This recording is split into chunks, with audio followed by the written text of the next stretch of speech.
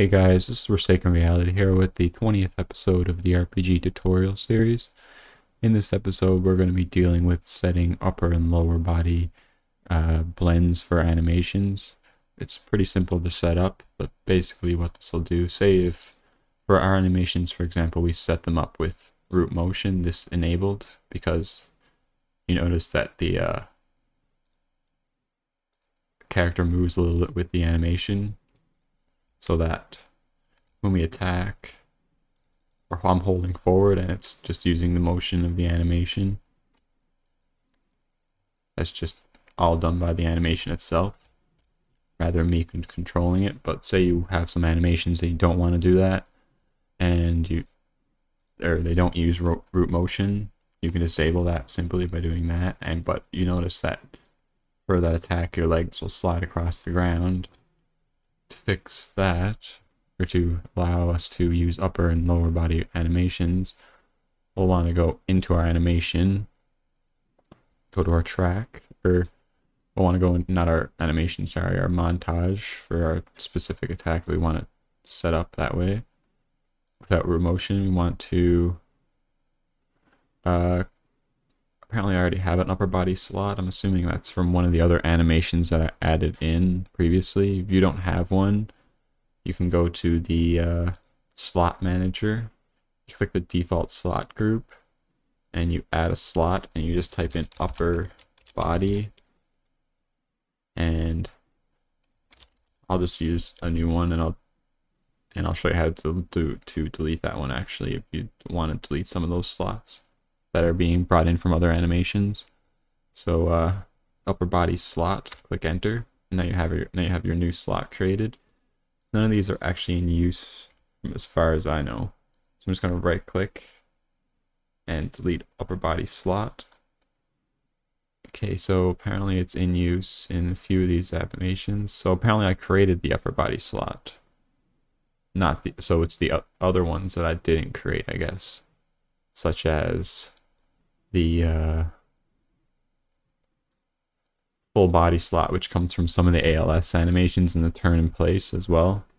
You want to delete that. If you want to delete these, you can just delete it, and you have to select all the slots. I'll just click this, then I'll bring it to the specific animation, and you want to go to slot name and just set to default. Don't worry about that. Once you reopen the animation, it will unfreeze, and you just go through every one and set them the default slot. And then once you have got rid of every instance of that slot, you can go back and delete it, and it will allow you to remove that. But for now, we're going to set up the new upper body slot that we created. Or actually, I'm just gonna delete this one and use the one that I created previously, since it's set up on other animations as well. So you want to set your animation to upper body slot, and then you want to go into your animation folder, animation blueprint, and here in your animation graph, you want to go down to your output pose, and you want to copy this because you're going to need another instance. Drag out from this and search for slot, and just pull the default slot out for now.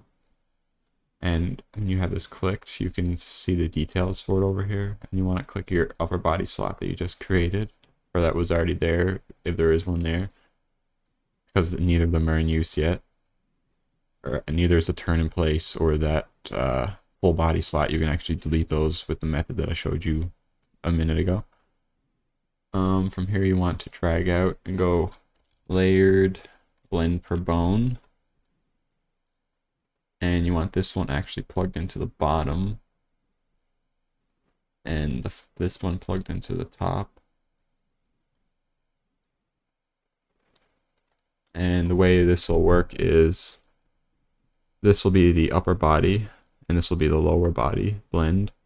So you want to open up your layer blend per bone and click the plus in your layer setup and open it up to your bone name. Type in spine underscore 01, and we'll blend it through 3, and mesh space scale blend. We'll tick that. And I think that can remain the same. So you plug this in.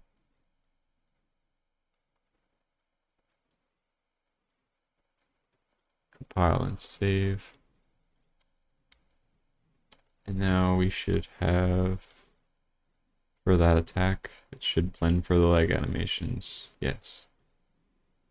Now we can swing as we're walking. And any animation you want to have for that to work with, you simply just set the, on the montage, set the upper body slot to the upper body, and this will allow any montage that runs through here and has the upper body slot set to it to be set like that. The reason I decided to do that in this video was mainly because in the next video we're going to set up the equip and unequip, and that will be using montages. And one of the things I noticed was it looks really bad when the player can't move and is performing his equip and unequip. So I decided I would quickly slip this one in, and so we can use that in the next video. So I will see you guys in the next video. Make sure to like and subscribe. And if you have any questions or comments, feel free to leave them below or join my Discord channel. Thank you, and I'll see you guys in the next one.